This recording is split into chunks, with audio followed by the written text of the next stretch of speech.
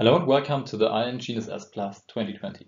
My name is Stefan Meyer and I would like to present you the barometric test solutions that Rohde Schwarz offers. Well, first of all, which kind of devices do we test? For us, we test small form factor devices like smartphones or tablets, etc. And why is barometric pressure sensing important in those small form factor devices? The reason behind is actually the FCC, the US regulator, recently decided to add a vertical accuracy requirement. So far, its accuracy requirements were always two-dimensional, let's say 50-meter horizontal accuracy. But now they also noticed that it's important to determine the floor level for first responders that are sent to a hospital or to an office building or a multi-story apartment building. The working principle of barometric pressure sensing is actually quite old. It's used in the aviation industry for decades. How does it work? We have a well-calibrated sensor on our device that we want to locate. And on the other hand, we have a reference sensor that is used to compensate effects like weather effects, etc. Then we have a rather simple formula that you can use to calculate the altitude with that reference station.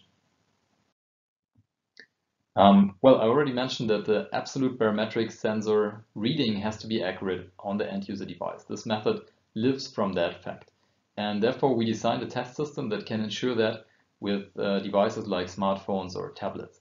What you see here is actually our barometric pressure chamber that you can use in combination with a controller to produce a controlled pressure environment. You can also put that in an environmental chamber to do the measurements at different temperature levels. Of course, you can also combine that with our RF test system to test the barometric pressure sensing along with the GNSS and Wi-Fi positioning.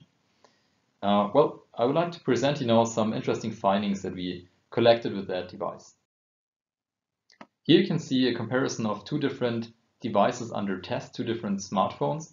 The first one, DUT1, is performing tremendously well over a wide range of temperatures and even over a wide range of levels, of altitude levels. As you can see here, we could actually reach this floor level accuracy mandate from FCC easily because 50 Pascal somehow translates to that accuracy requirement. So DUT1 would easily pass that requirement. However, on the other side, you see a DUT2, which is obviously not well calibrated. In the first place, you can see there is already a bias that could probably be relatively easy compensated. But even leaving the bias aside, the sensor is actually producing different readings on different or significantly different readings on different temperature levels. And if you think about a device that is worn in a pocket or lying on a table, you could have a difference in those temperature ranges, as you can see here, what we tested. What does it actually mean? It means, in my eyes, two things. One thing is that it's quite feasible to achieve this FCC regulatory requirement with commercial grade sensors in smartphones or in other 5G devices.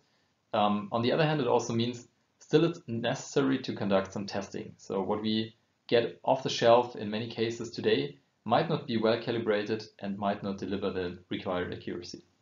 Thank you very much for your attention. I hope you enjoyed the presentation and please stay also tuned for the other videos. Thank you very much.